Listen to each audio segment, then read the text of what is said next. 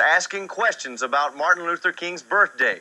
WRC-TV was asking questions about Martin Luther King's birthday and the progress blacks have made in society.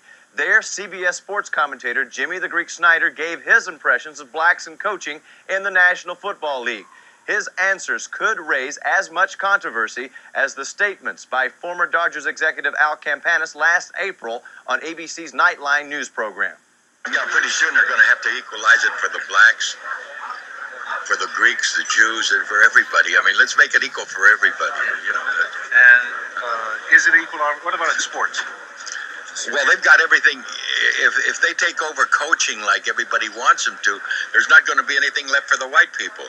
I mean, all the players are black. I mean, the only thing that the whites control is the coaching jobs. Now, I'm not being derogatory about it, but that's all that's left for them. The black talent is beautiful. It's great. It's out there. But, you know, the only thing left for the whites is a couple coaching jobs. Yeah, maybe we need to get more black coaches. Oh, it's all right with me. Okay, well, I'm sure that they'll take over that pretty soon, too. WRC was apparently flooded with complaint calls after the Snyder comments were aired. Snyder issued an apology saying he was truly sorry for anything he said.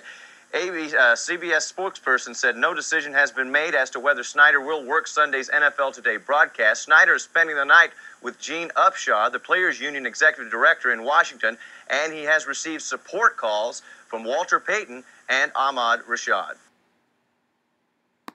Reporter for